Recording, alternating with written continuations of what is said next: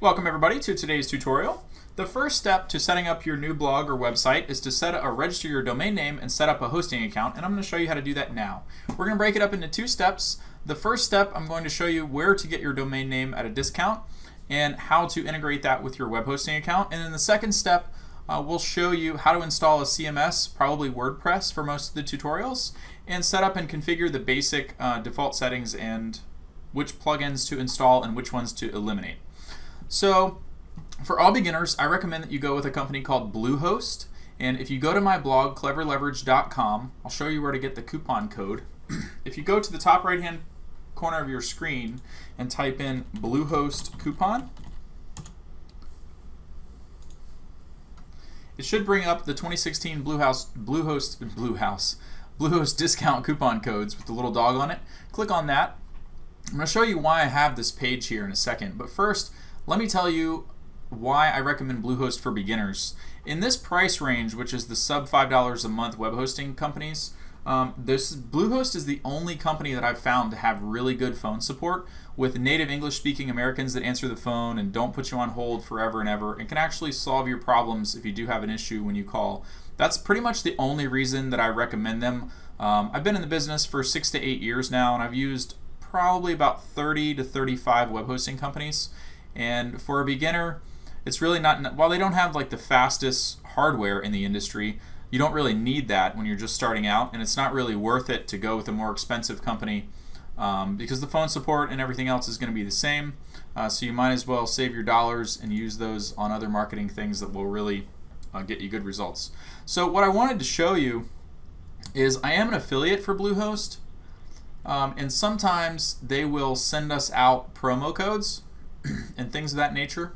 Like for example, last weekend was Memorial Day, and they sent us this. Affiliates get these promo emails. They had a special for like $2.95 for 6 or 12 months, or this one's 12 months.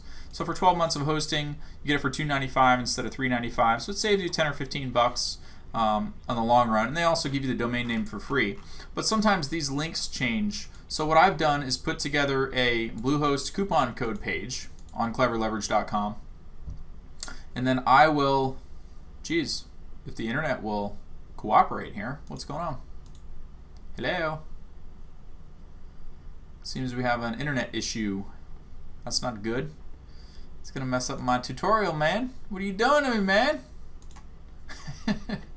It should load in a second. I think I'm uploading so many YouTube videos right now, it's flooding the bandwidth that I have here. Anyway, so what I've done is whenever they have sales or coupons and stuff like that, I attach them to this page and I update this URL. Like if you can see in the bottom left hand corner of my screen, it's Bluehost 40 off right now. So over the weekend it was Bluehost like 55 off or something like that. So if you just go to Clever Leverage and search for Bluehost coupon and find this page, it should be the latest deal that'll give you the biggest discount. So if you just click on that, it'll open Bluehost and automatically apply the discount. Like right now it's $3.95. I pay $7.99, so I didn't get a deal at all back when I signed up. But I just want to go through some of these plan options so that you know, so there's no question about what you need and what you don't need, because there's a bunch of stuff on here that you don't really need. The biggest thing with selecting a plan is one thing. It comes down to one thing only. How many websites do you want to have? If you think you might want to have 2 domain names, you want to go with the Plus plan.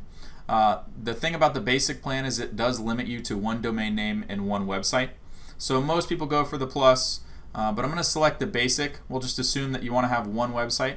Click on select. I'll show you how to sign up. If you have a domain name in mind, I'm going to use a dummy one. We'll just call it Bob's Roofing by Matt. I've already signed up, so we're not going to do this again and mess up my existing account here. So what it's going to do is check and make sure that Bob's Roofing by Matt is available. The reason why it does this is because with Bluehost, they register your domain name for you for free if you sign up for 6 months of web hosting or more. So it goes out and double checks and makes sure no one has registered this before. If it's not available, it'll give you a screen that says, I'm sorry, this domain is already taken. And just go back and enter in something else. The account information stuff is self-explanatory. Just enter in your information here.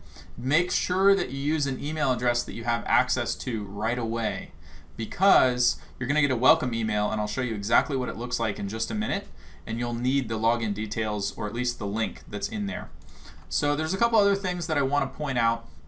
Obviously you can see the tiered discount here. If you do 36 months, they give you more of a discount. If you do 24, if you do 12, or if the biggest thing that I wanted to show you is most of the stuff that you don't need, like the site lock. It's just a security measure, but it's not necessary. Site Backup Pro, you don't really need that. I can show you how to back up your website for free in another tutorial. Just search cleverleverage.com. I got tons of tutorials coming out on all this stuff.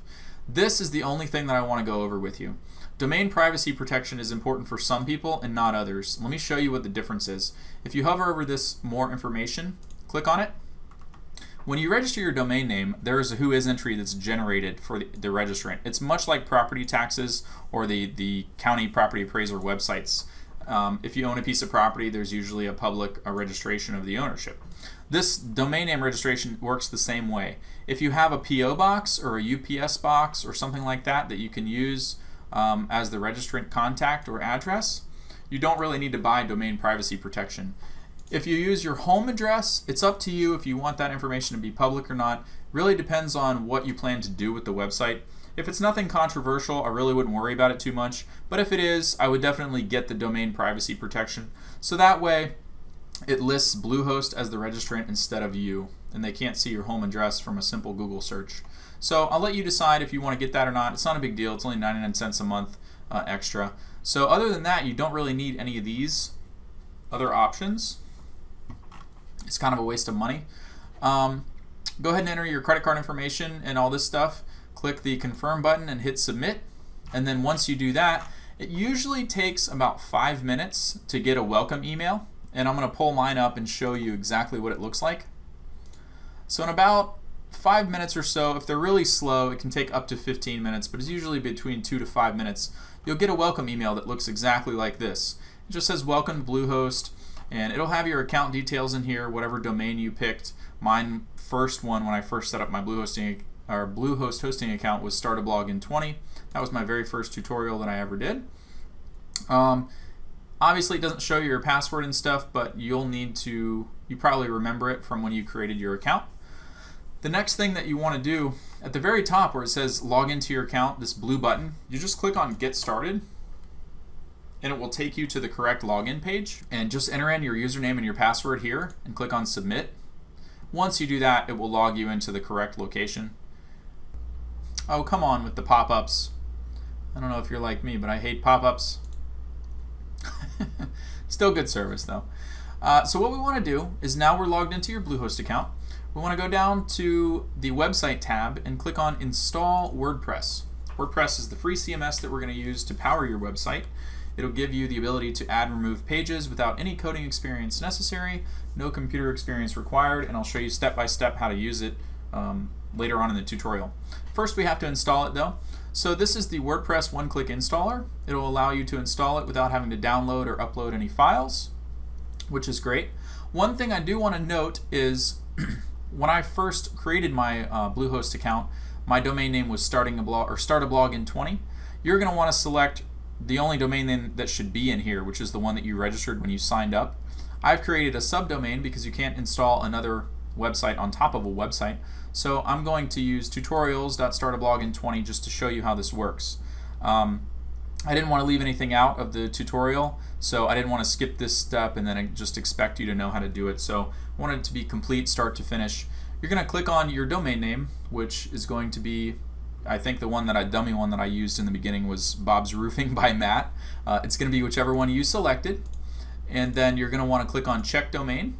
And what's happening right now is the system is making sure that the domain name is already configured with the web hosting account. And if it's not, it's taking care of it for you. And if you remember in the very beginning when I said one of the reasons that I recommend Bluehost to all beginners, this is another reason why it's very beneficial. If you don't know how to set up DNS entries or point domain names to web hosting accounts with name server settings and things like that, it can be very cumbersome to learn and frustrating. So this is another benefit of using Bluehost, and they automatically take care of it for you. Now what you want to do is hit these two check boxes. When you hit the first one, it'll show you the advanced options. I recommend that you change this site name or title. I'm just going to go with what was it, Bob's Roofing by Matt, or whatever I said. The admin username, I'm going to change mine to just Matt. You can leave it whatever you want. The admin password, now you can change this, but I would recommend that you leave it computer generated so that it's safe and secure. If you just use like Matt12, it's going to easily get hacked and everything else. You'd want to leave this checked, automatically create a new database for this installation. If you don't do that, it won't work. Go ahead and check this box for I have read the terms and conditions, and then just click on Install Now. Now while this is happening, if you scroll to the top of the page, as the page reloads, you'll get a status bar that takes over the header of the page, and when it's finished it'll usually turn orange and you'll be able to view the details of your WordPress install. I guess while it's, I'm sorry, it's orange when it's finished, it's blue while it's installing. If you click on this little view details, you can see what's happening. Right now it's grabbing the WordPress install files. Sometimes this can take up to 2 minutes or so for it to do its thing. Like I said, we're flooding the internet right now with YouTube uploads, so this might go a little slower than normal. But once it is finished, the status bar will turn orange, and then you will be able to click on the install details and get your login URL and password. So we'll just kind of wait and let it do its, can't talk today. We'll kind of wait and let it do its thing, and then we'll pick up where we left off in just a second. Oh, well that was quick. I didn't even have to pause the video or anything. So click on View Credentials on the orange status bar. It'll reload the page and give you a notification center right here. What we want to do, this is for something else. It should just say your WordPress install is finished. You want to click on View. And then when it does that, it's going to give you the username, the password, and also the admin URL. So what you want to do is note the username, copy the password, because you're going to need that. Click on this and it'll open that in a new tab. It's going to be tutorials or whatever we chose for this demonstration. No, don't automatically log me in. LastPass is trying to take over again. So we'll just enter in the username and the password on the WordPress login page and click login. All it is the username and the password that's listed here. Obviously I will delete this after I make the tutorial so we don't have hackers come along and wreck all my stuff. And just so you know also, when I do individual tutorials, like say we did a daycare website, it's not going to be tutorials.startablog in 20. I have a real live demo that you can look at. It would be like daycares.cleverwebsitebuilder.com, or if we did one for a construction company or a contractor, it would be contractors.cleverwebsitebuilder.com.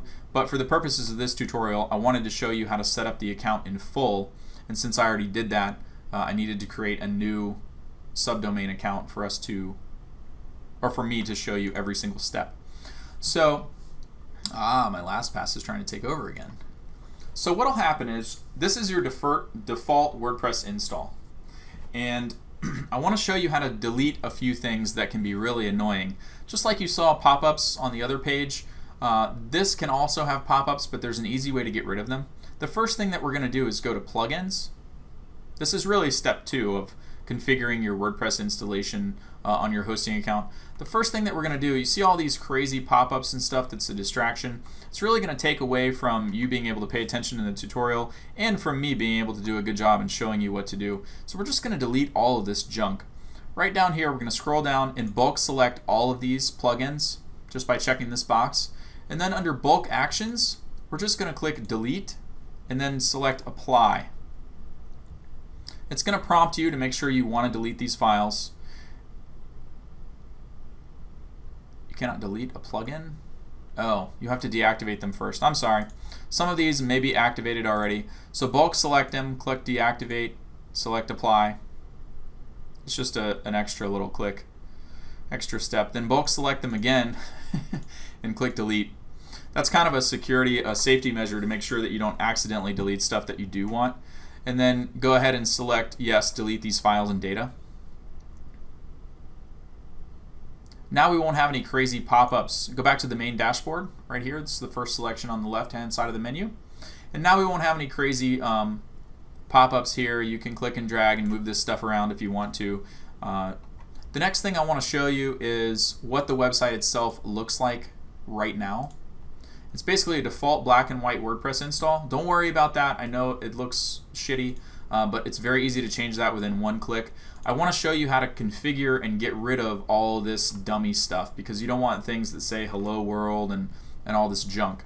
So the first thing we're going to do is we're going to go down the list. We're going to click on posts. This is a fully capable blogging platform as well as a website builder. So we want to get rid of any posts that may show if you do happen to have a blog or want to in the future. So we're just going to we're going to hover over hello world and click on trash. And you don't have to do this, but just so you can see what it's doing, I'm going to refresh this page, and now nothing is found and it gets rid of the junk. That's what we're doing. So we're going to go down the list and just get rid of the default stuff that's in the way. We're going to go to pages, and we're going to click on trash the sample page.